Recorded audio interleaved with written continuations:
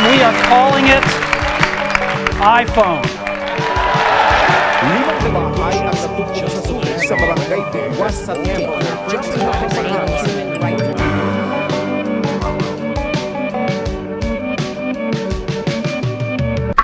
The world we live in is falling apart, but not in the way that you think.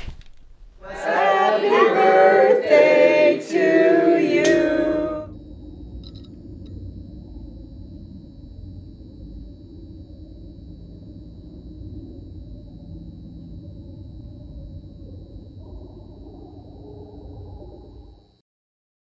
Is it just me, or does it feel like the world's been moving way too fast lately? It's come to a point where we can eat anything we want, watch anything we want, buy anything we want, go anywhere we want, all to an extent, at the touch of a button or the swipe of a card. We can have anything and everything all of the time. And we don't even need to leave our house anymore. And it's all because of this. And the internet. And it's killing me. And I'm sure it's killing you too.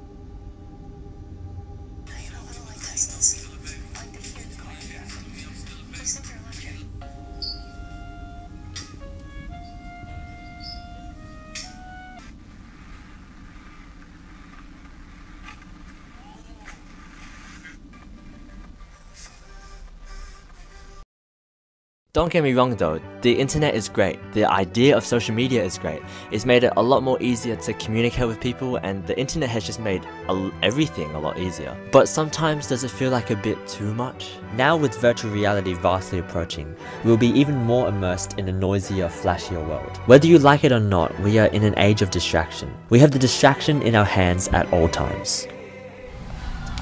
Hi, Can I get your Instagram? I guess so. Yeah, and then I reckon because we got the group project, we'll do it tomorrow. If you can go tomorrow.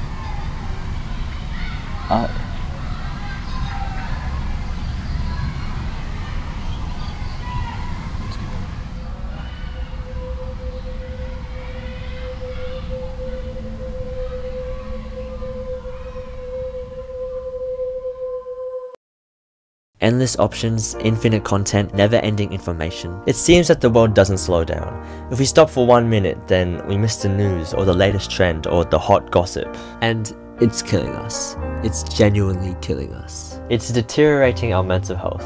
According to this study done in 2018, social media and news consumption can lead to depression, anxiety, and self-deletion thoughts. It's ruining our physical health as well. As more people are staying inside, people are lacking physical exercise, vitamin D, and it can even reduce the quality of your sleep.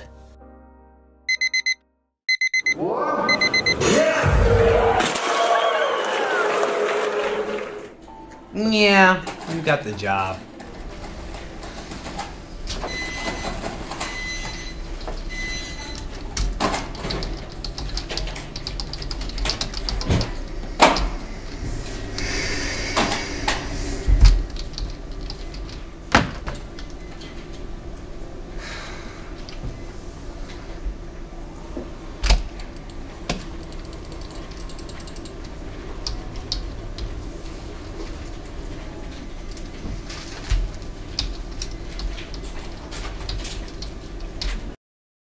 This is way bigger than we think. It could turn into a Wall-E situation. In a world that never stops moving, when is there ever time for us to rest? What we need is a moment away from the chaos. Maybe what we need right now is stillness.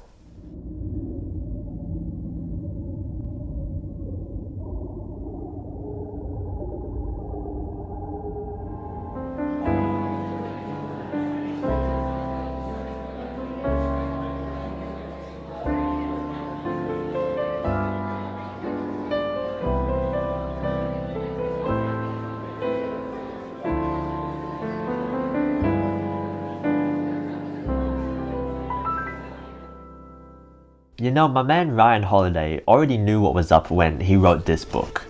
I mean, the title says it all. The call to stillness comes quietly.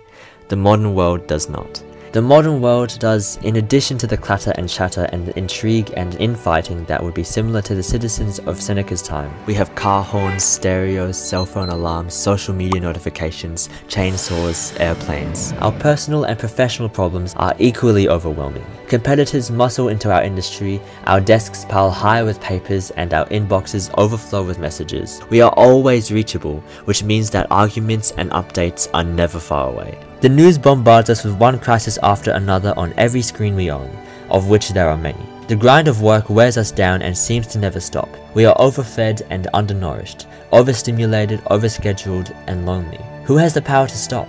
Who has time to think? Is there anyone not affected by the din and dysfunctions of our time?